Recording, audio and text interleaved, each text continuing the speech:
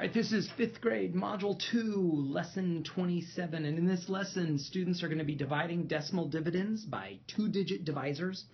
We're going to be using estimation. Essentially, though, students at this point in the game are going to be using that standard algorithm for dividing decimals.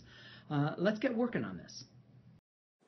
So I started with this one because I thought this first problem was really interesting. Parents and teachers, I think, heads up, a little bit of troubleshooting.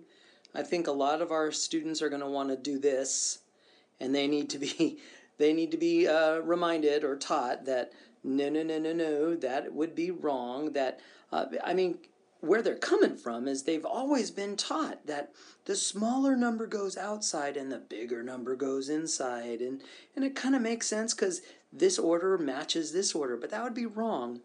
And what students need to constantly be reminded is that first number always goes in the house. The second number always goes out of the house. I don't remember the right word for the house, the math term, so we're just going to leave it at that. And then division. Go ahead and start dividing.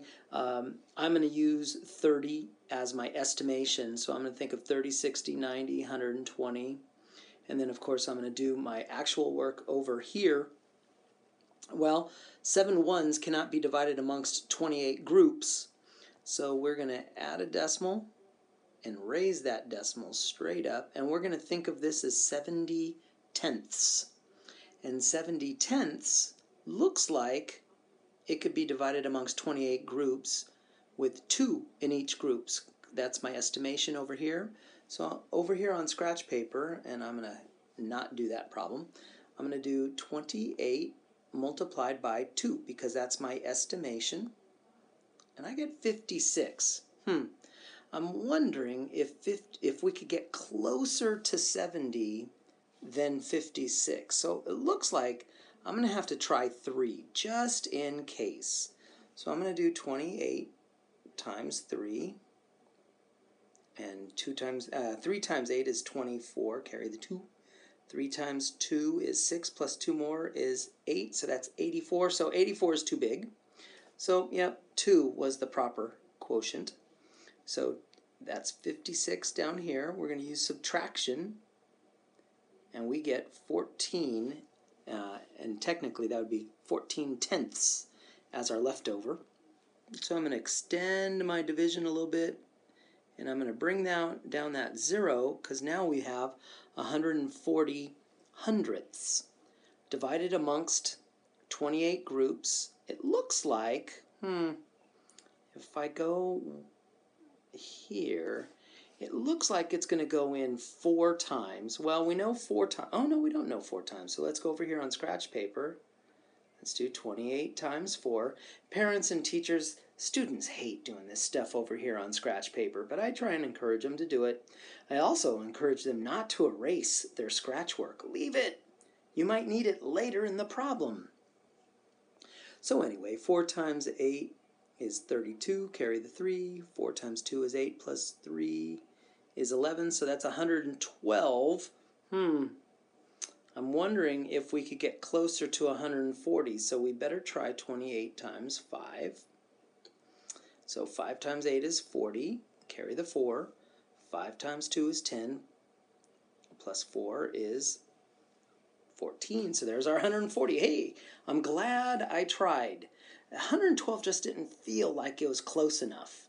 So I needed to try, even though our estimation over here said really it should have been about 4 times. I'm glad I tried. So we know that the quotient is going to be 5 because it says so right here. So that's 140. And we have 0 left over. So our answer is 25 hundredths, or 0.25. Now, it's customary to have that leading 0, but it's not absolutely required.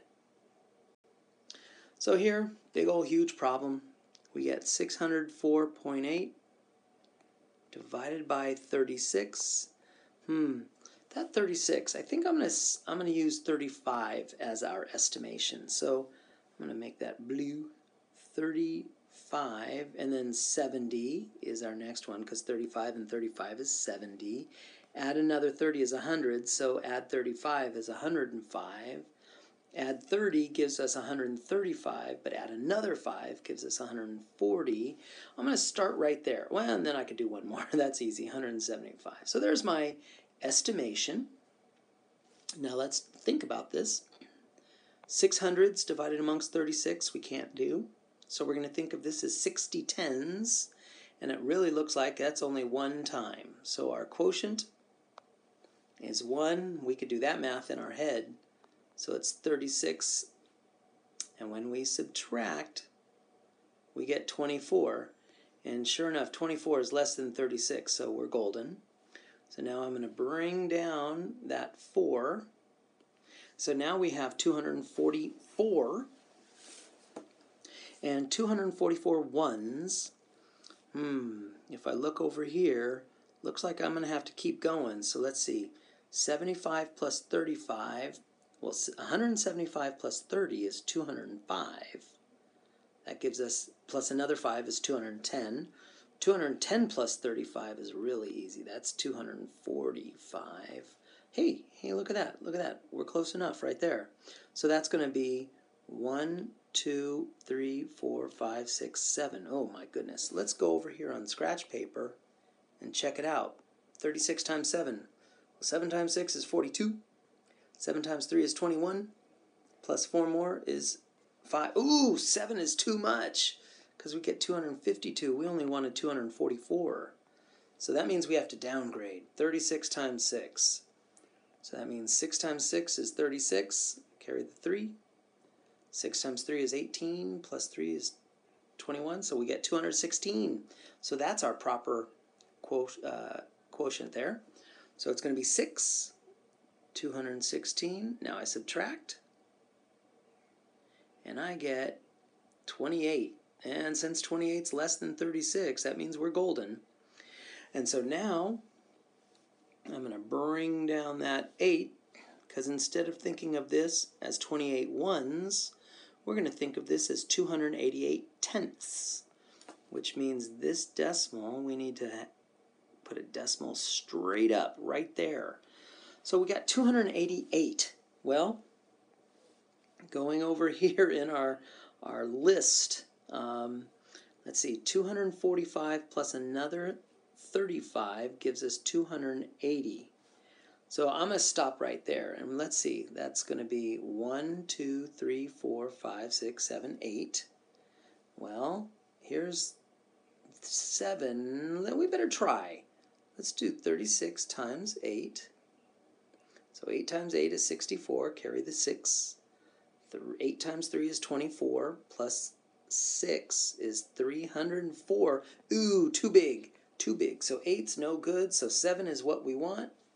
So we're going to put the 7 up there, and we know it's 252 because it says so way over there. And we subtract, and we get 36. What?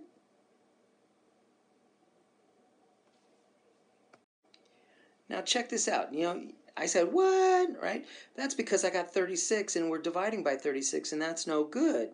But I thought 8, so 7 is not enough. And I thought 8 wasn't, like 8 was too big. But check it out. That's called metacognition, parents and teachers. When I am thinking about stuff and I'm going back and I'm saying, does that make sense?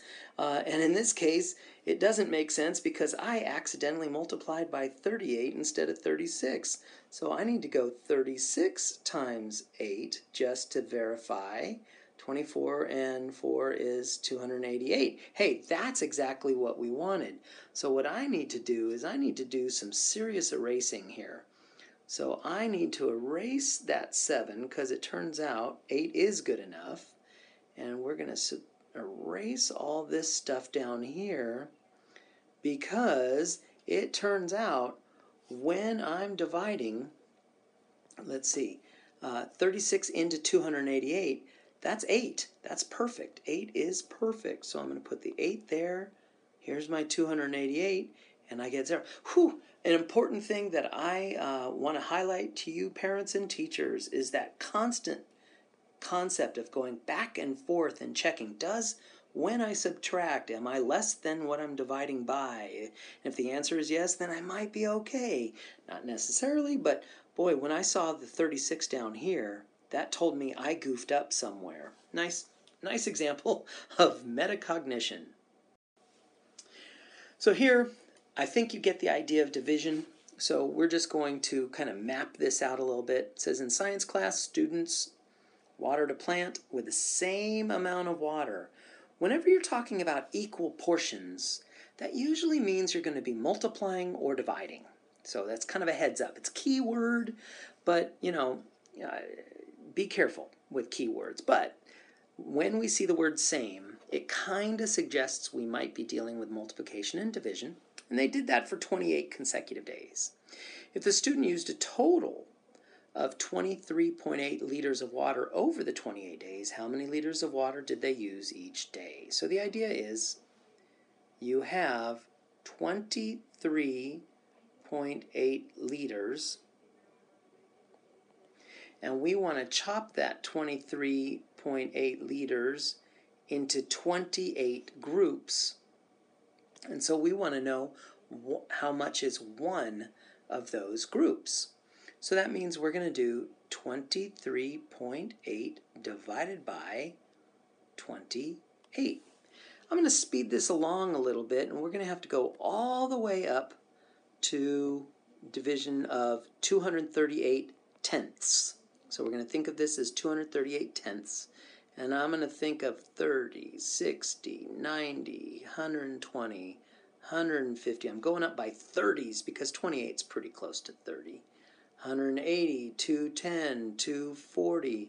So my estimation, 1, 2, 3, 4, 5, 6, 7, 8. My estimation is going to be 8. So let's see what happens. 28 times 8, 64. 8 times 2 is 16. Plus 6 is 22.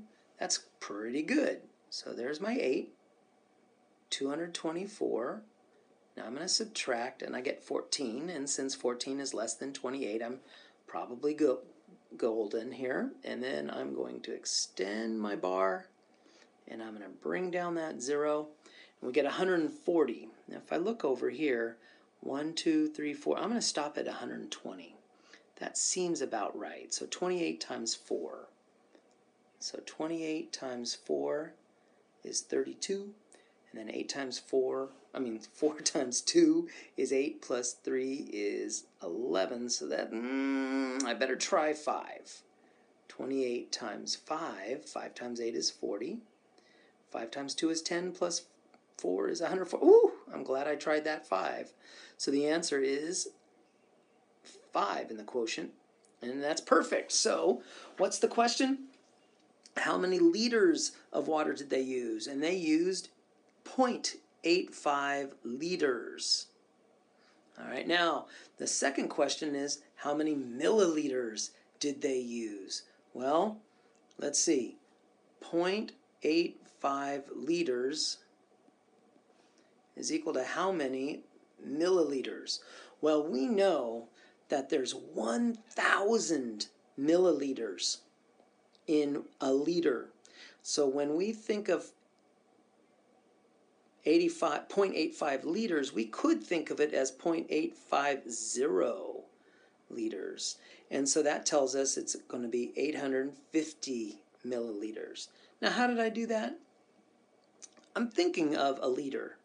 Let's think of a liter. All right, and that liter, 1 liter, is equal to 1,000 milliliters. And so I know, like an example of cut it in half, so a half a liter is equal to 500 milliliters. So I'm using logic. And so using that logic, I can see, how is this connected to this? How are they related? Oh, it's multiplied by 1,000. So take this, multiply by 1,000, gives me 850 milliliters. I think I just answered that question. That's good. And this one I just wanted to share with you because I thought it was really interesting, because students are likely to be able to get the problem without using any fancy division. So a seamstress has a piece of cloth that's 3 yards long. Okay, so here is my 3 yards. And this happens to be 36 inches because it's a yard. And this happens to be 36 inches. And this happens to be 36 inches. So if she cuts it into shorter lengths of 16 inches each, how many of the shorter pieces can she cut?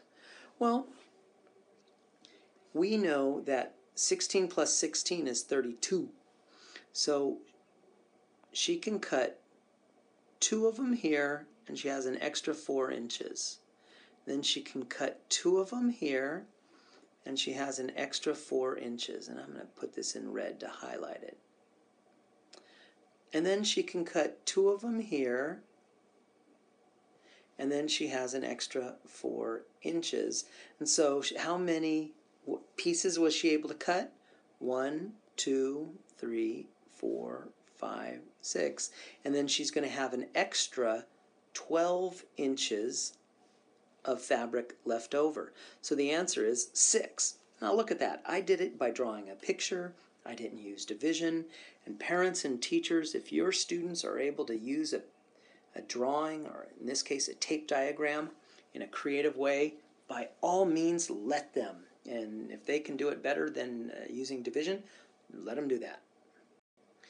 And the last one, Jenny filled 12 pitchers with an equal amount. See that equal? That equal means we're probably going to use multiplication or division. The total amount of lemonade in the 12 pitchers was 41.4. So what would the picture look like? The picture is going to look like,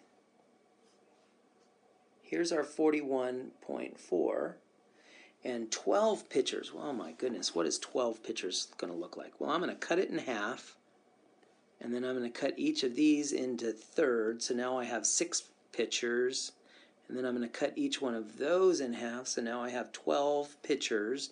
And for starters, we want to know 1 pitcher. So 1 pitcher is going to be 41.4 divided by 12. But then, once we have that answer, we want to know 7 pitchers, because it says so right here. So let's see, 7 pitchers is going to be 1, 2, 3, 4, 5, 6, 7. So here's our 7. So to map out the strategy, we're going to divide, and that's going to give us 1 pitcher. Then we're going to take that answer and multiply by 7, because we really want the answer of 7 pitchers. And that wraps up 5th grade Module 2, Lesson 27, using that standard algorithm for division.